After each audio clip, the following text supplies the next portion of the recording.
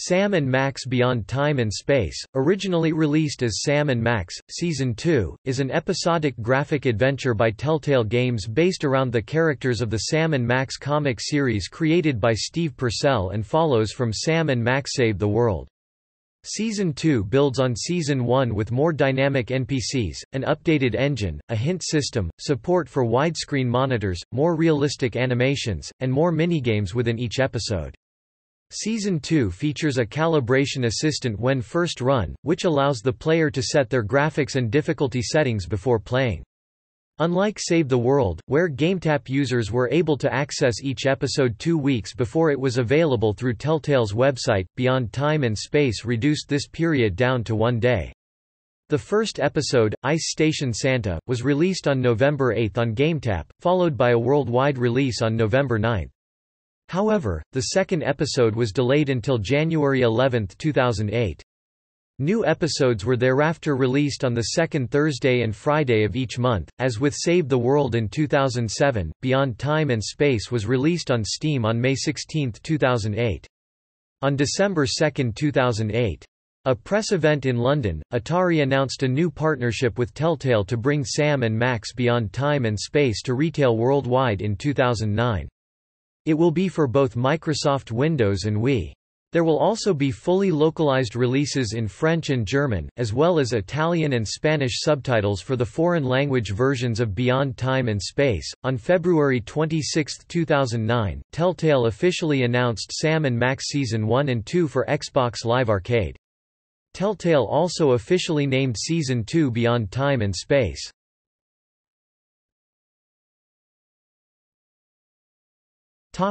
Synopsis. Taking place approximately 1 year after the events of the previous game, freelance police Sam and Max return to their office after a successful peace summit, only to discover that their pet goldfish Mr. Spatula has turned evil and prepare to execute him. But before they can do so, Mr. Spatula is suddenly vaporized by a giant robot, who is intent on destroying the duo as well as razing the local city block near their offices. After dealing with the wind-up monstrosity, Sam and Max learn that the Maimtron 9000 was actually a gift from Santa Claus. The two head to the North Pole and find the remaining elves in Santa's workshop cowering, as Santa keeps shooting at them with a machine gun. Sneaking down a chimney into Santa's office, Sam and Max find evidence that an evil spirit is running amok at the North Pole, and work at collecting the 4 Horsemen of the Apocalypse action figures to use as part of a ritual to bring the demon known as the Shambling Corporate Presence forward so they can capture it and free Santa. However, to their surprise, the demon never had possessed Santa, but rather one of the elves instead, and runs off to distract the shambling corporate presence while Sam and Max work to complete the final part of the ritual, calling forth the 3 spirits of Christmas: past, present, and future.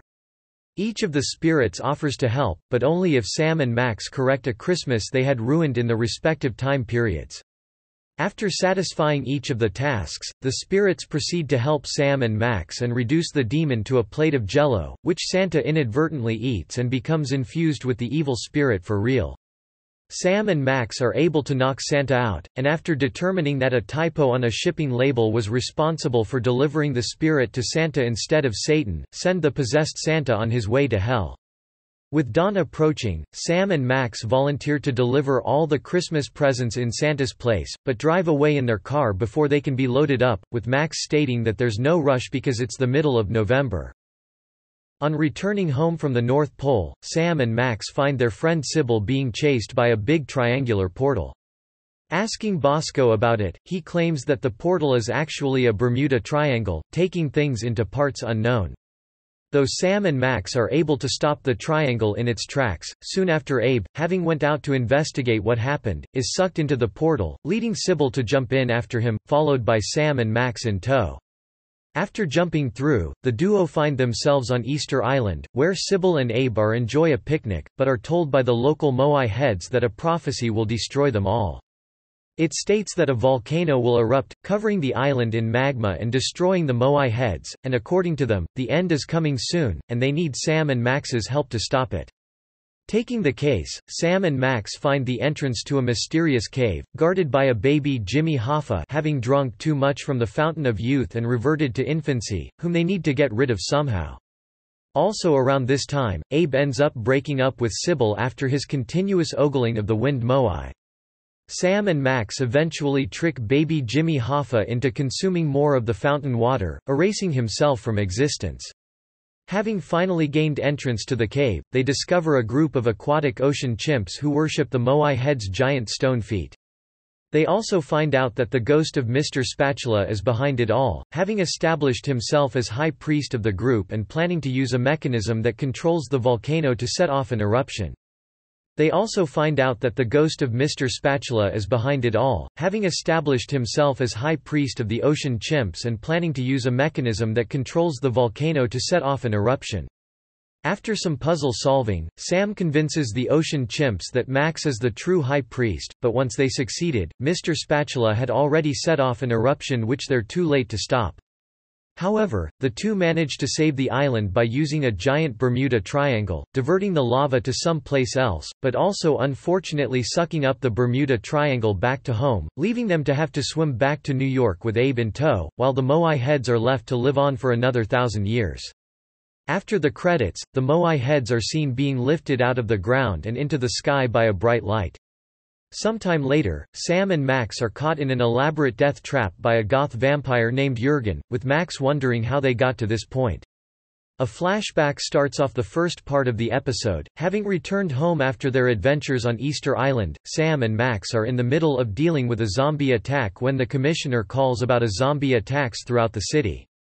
By talking to the COPS, they find out that the zombies are coming from the Zombie Factory, a nightclub in Stuttgart, Germany.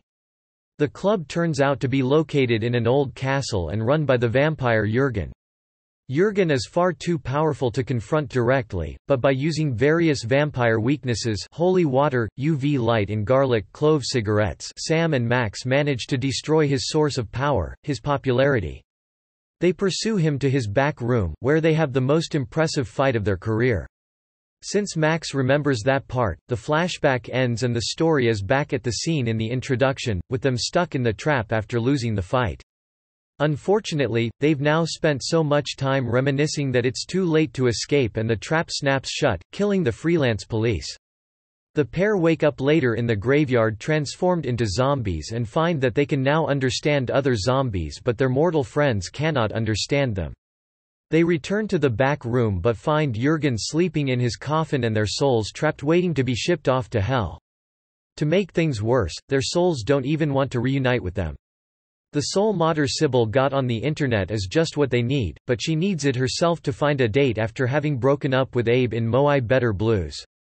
Sam and Max eventually manage to turn Jurgen's monster into the perfect date for Sybil, inadvertently convincing her to get back together with Abe afterwards, and grab the soul modder. When they get back to their souls, though, a malfunction makes them end up each other's bodies. Meanwhile, Jurgen has awakened for a final confrontation.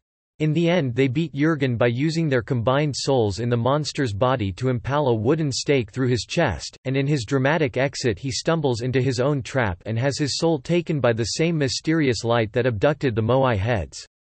Just when Sam gets his own soul back, Max gets his back between episodes. Their neighbor and fellow detective Flint Paper arrives with bad news: Bosco has gone missing. In a scene after the credits, a still zombified President Max gives a press conference.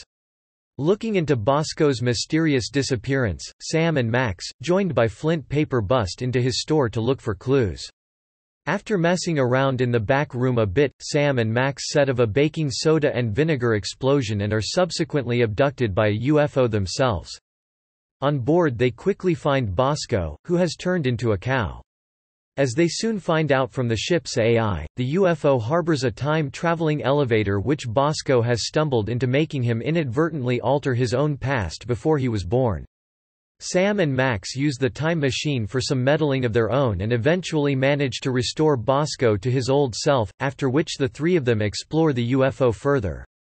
But when they get to the next room, they're surprised by the sudden appearance of THEM. The temporal headquarters of enlightened mariachis, who sing a song explaining that they're three different instances of the same mariachi, Pedro, who travel through time in order to perform at everyone's birthday. They also collect souls, including those delivered by Jurgen, as a means to pay for their spaceship and transfer them to Hell through a Bermuda Triangle in the soul-crushing room, after using the Moai heads to process them. By the time the song ends, the shock is too much for Bosco to bear and he dies of a heart attack, making the mariachis decide to use his soul to fill their quota. Sam and Max use various tricks and much more meddling with time to get all three of them off the ship and seize control so they can rescue Bosco's soul, unintentionally bringing back two past versions of themselves from Season 1's second episode, Situation, Comedy, in the process. After an accidental push of a button activates the soul-crushing device and sends Bosco's soul to Hell, they try to go after it but accidentally trigger the ship's self-destruct sequence. As their past selves make off with the elevator, they have no choice but to go through the portal Bosco's soul was sent through. In the final scene, the spaceship explodes just as it reaches the beginning of time, thereby causing the creation of the universe.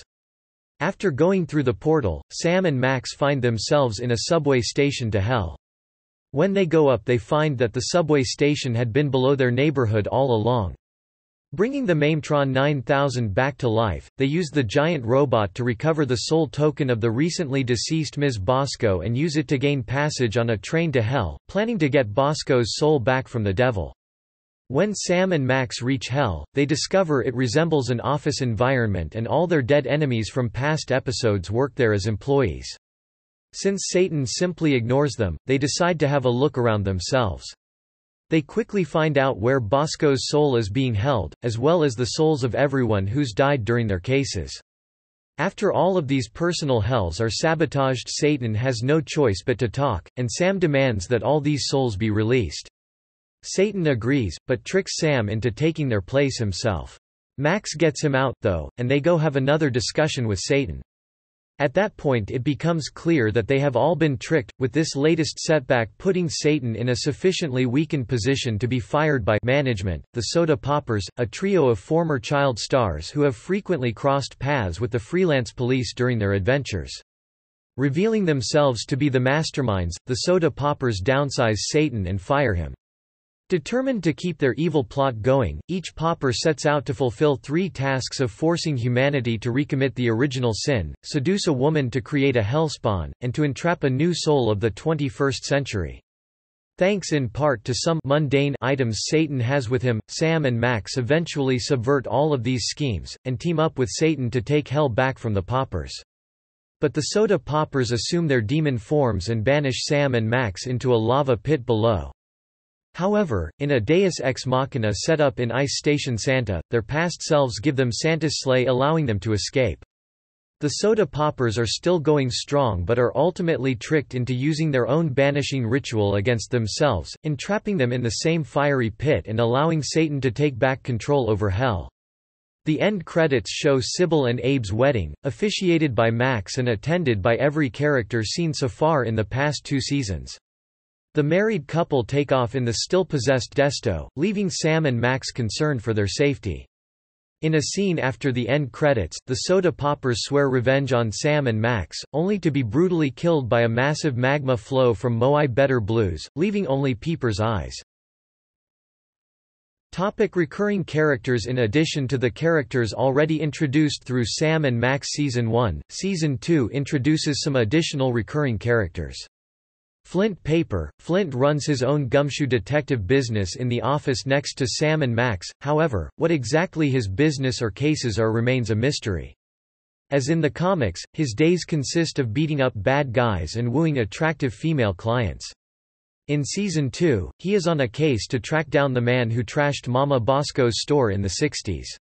In Sam and Max Hit the Road, Flint and the door to his office were featured in the second location of the game, where he threw someone out of a window and shot a smiley face into the wall with a Tommy gun. Curiously, when asked where he'd been, his adventures sound near identical to Sam and Max's. Mr. Spatula, Max's pet goldfish who lives in the office water cooler. In Season 1 he was made Vice President of the United States under Max's administration, but he soon developed a lust for power that turned him pure evil, according to Sam. He becomes the High Priest of Easter Island before Max takes over in Maoi Better Blues. The Mametron 9000, a giant robot first briefly seen through a window at the beginning of Season 1's Episode 5 that demolishes half of the neighborhood in Episode 1, Ice Station Santa, thought to have been sent by Mr. Spatula to assassinate Max. He says his only function is to kill and destroy, but in conversation he will frequently respond to questions by singing pop songs of the 80s and 90s. After being deactivated by Sam, his collapsed body is converted into a casino for rats by Jimmy Two Teeth. The Mametron 9000 is reactivated in the season finale by Sam and Max using the portable AI acquired in the previous title. Santa is the main character of Episode 1, Ice Station Santa. He is seen hiding in his room standing on top of a safe containing the spirits of Christmas. After the battle with the shambling corporate presence, Santa accidentally eats the Jell-O that SCP turned into, causing him to be possessed. After Sam and Max fight Santa again, Santa is sent to hell. In Episode 5, he is imprisoned in his personal hell. He must constantly recall toys for various safety issues, while constantly being harassed by demon babies, saying that he hates kids, and took the one job in the world where he'd only ever have to be around children once a year. Jürgen, a German goth-styled vampire, he is the main villain of Episode 3, Night of the Raving Dead, and had a brief appearance in Episode 4. He reappears in Episode 5 as a receptionist in Hell and is still angry at both Sam and Max for landing him in his predicament. Pedro, a mariachi singer who suddenly appears and sings a birthday song whenever a character mentions a personal birthday. He has made brief appearances in Episodes 1 through 3, and was given a larger role in Episode 4, Chariots of the Dogs, as well as having a small role in the season finale. Pedro was first named in Episode 4. Shambling Corporate Presence, a gelatinous demon from Hell and the main villain of Episode 1, Ice Station Santa. Reappears as an employee of Hell, LLC in Episode 5. Was a minor character in Reality 1.5, the game within a game in the Season 1 episode, Reality 2.0. Stinky, a young lady who owns Stinky's Diner across the street from Bosco's store. She claims to have inherited the diner, and her name, from Old Stinky, her supposed grandfather. The claims and Old Stinky's fate are questionable, as Stinky is also a constant liar, claiming that she is a very famous actress, inventor of artifacts, and studied beliefs, like Voodoo Queen. This causes Sam and Max to have increasing suspicions that Stinky has murdered Grandpa Stinky to take over the diner. Sam and Max meet the original Grandpa Stinky in Episode 4, Chariots of the Dogs, after traveling through time to the early 1980s version of Stinky's Diner. The older Stinky has a strong dislike for the U.S. government, and has a tendency to exaggerate his exploits, much like the younger Stinky from 2008, though the old Stinky claims to never having had any children. In Episode 5, Old Stinky revealed that he had really died in a mountain climbing accident, and Girl Stinky is actually his protégé. In actuality, Girl Stinky is a golem, the cake of the damned, an unholy concoction created by Old Stinky from an entree, fish sticks, a side dish, tar cake, and a dessert, coffee ice cream, and brought to life in human form by adding a spare rib into the mix. Timmy Two Teeth, Jimmy Two Teeth's son, was introduced in Episode 1, along with Jimmy's ex-wife and Timmy's mother, Mary Two Teeth. Timmy is a young rat diagnosed with terminal Tourette syndrome. As a consequence, a large part of his speech is censored, although in a sense of irony, he doesn't really swear, but says stuff like heck yeah or have a flippin' day.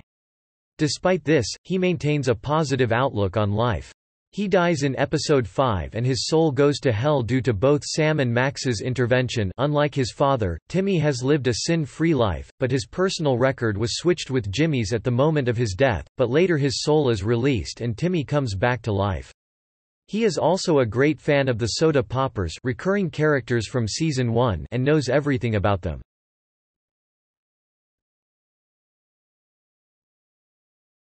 Topic: Episodes.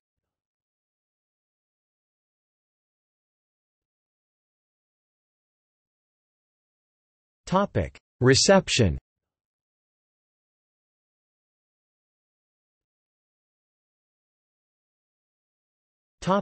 Episode 1, Ice Station Santa. Episode 1, Ice Station Santa received positive reviews. It received an aggregated score of 82% on GameRankings based on 32 reviews and 82 100ths on Metacritic based on 32 reviews.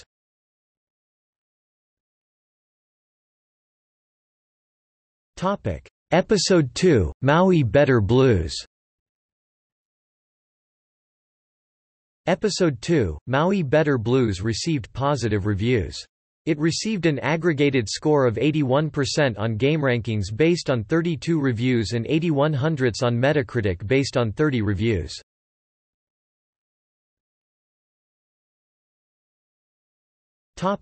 Episode 3, Night of the Raving Dead. Episode 3, Night of the Raving Dead received positive reviews. It received an aggregated score of 80% on GameRankings based on 28 reviews and 79 100ths on Metacritic based on 26 reviews.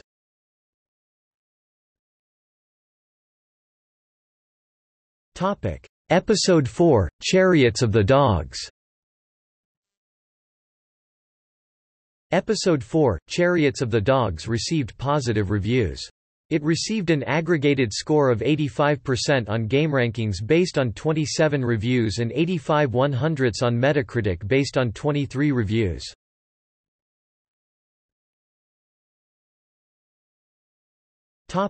Episode 5, What's New, Beelzebub? Episode 5, What's New, Beelzebub? Received positive reviews. It received an aggregated score of 85% on GameRankings based on 22 reviews and 85 100ths on Metacritic based on 20 reviews.